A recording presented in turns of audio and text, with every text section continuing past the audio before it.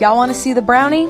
I will take any excuse that I can get to eat a brownie or any kind of dessert. So let's do this. For this one, I'm going to make it in the waffle maker again. I'm not going to put it in the microwave. You can cook them in the microwave, but they've been turning out so well in the waffle maker, so I'm probably just going to make all of them this way.